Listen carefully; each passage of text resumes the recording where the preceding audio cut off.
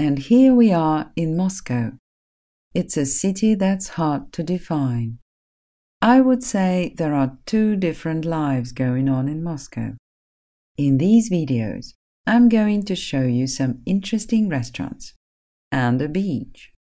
I'll show you a city that can amaze any visitor to the Russian capital, and which is rare, can also delight your partner too. Of course, in Moscow, the #1 restaurants are Novikov Group and Ginza Project. Even so, recently a number of locations have appeared which aren't part of either of those two empires. For example, near Metro Tverskaya, there is a complex of 3 restaurants under the Maison Dallas brand. The restaurant we are looking at now is named Turandot. Enjoy its atmosphere. If you're a fan of oysters and want to try them in Moscow, this is the place to come. They are inexpensive here, around 150 to 260 rubles per oyster.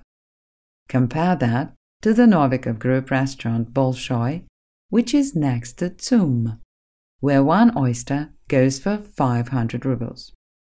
Or another comparison with Irvin, Reka, More, Okean, one of Moscow's most popular restaurants, where oysters sell for between 480 and 800 rubles each.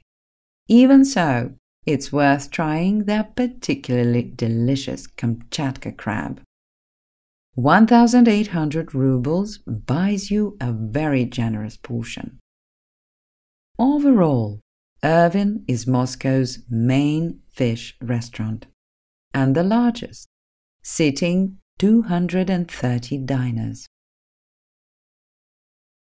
Their menu offers a huge choice of seafood: langoustines, crayfish, crab, scallops, chia from Chukotka, Baikal omul, and different kinds of caviar. I'm not going to list their prices.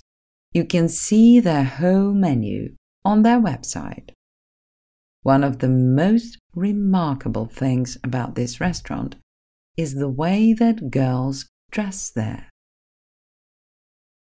You might find ladies in long dresses or with a decoration of feathers on their shoulders. It's a fascinating atmosphere, like something from a movie. It's a restaurant which clearly positions itself as catering to Moscow's golden youth. The average bill for one person runs at between 3,000 and 4,000 rubles. It means, dear girls and ladies, that if your interests run beyond merely eating deliciously, but also having the chance to dress up in your finest, this is the place for you. You won't look out of place here, no matter how glamorous your dress might be. However, there are limits in almost everything, and there are dresses and there are dresses.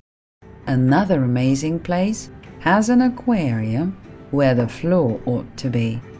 Arkady Novikov's restaurant, Sirena.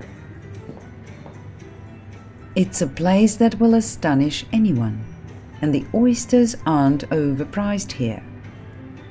And the oysters aren't overpriced here either, around 200 rubles per oyster. The crab here is excellent too, as you'd expect in a fish restaurant. The Chaykhana #1 chain of restaurants is slightly less priced than Sirena, Turandot, and Irvin. At several of these chains' restaurants, they offer oriental dances by way of entertainment. Now here, in case there are any foreigners tuning in to this video, is some authentic Russian show. You can fall in love with the Russian winter. Moscow also has many parks, lakes, and pools in many locations. no discussion of Moscow would be complete without a mention of this beautiful convent church of Matrona of Moscow, located near to Taganskaya metro station. Even people who are not Russian Orthodox believers stop by here to pay their respects to the icon and the holy relics. They say that many people have experienced healing or guidance after visiting. While you are nearby, there's a nice low-priced cafe where you can relax after the stress of Moscow life. It's known as trapezная or refectory, and dishes like this herring salad go for around 80 rubles. Traditional borscht soup costs around the same. All of the dishes are prepared by the nuns of the convent. Now this one isn't a Novikov's restaurant, but it's also right in the center of Moscow. It's called La Provincia. And if you fancy crab, a portion here is around 1,800 rubles.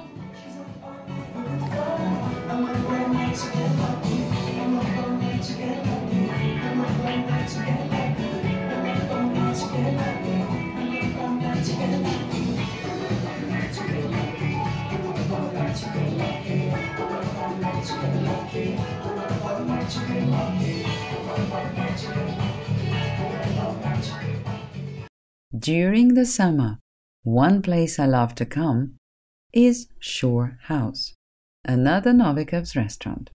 It's right on the Moskva River waterfront. There's an area with a swimming pool adjacent.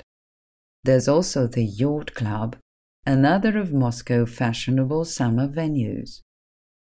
Nearby, there's the Crocus Expo Exhibition Center with its metro station. But frankly, I would suggest coming here by car or taxi. There is no problem parking here. The entourage here in summer is very fashionable. The beautiful swimming costumes and girls in high heels. You feel like you've arrived at a beauty contest. I took a female friend of mine there. Once she'd visited, she decided she needed sign up at a sports center and a beauty salon too. The entrance fee for this beach is between 1,500 and 2,000 rubles on weekdays, but 3,000 rubles at weekends. Prices which don't include any food or drinks. There are changing rooms located near the swimming pool. For your convenience, you can go swimming, enjoy something to eat while sitting on your sound lounger.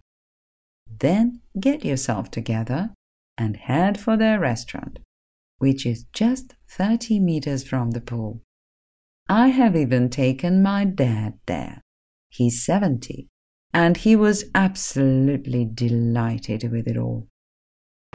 If you're after a different kind of entertainment, you can find it right on Arbat Street.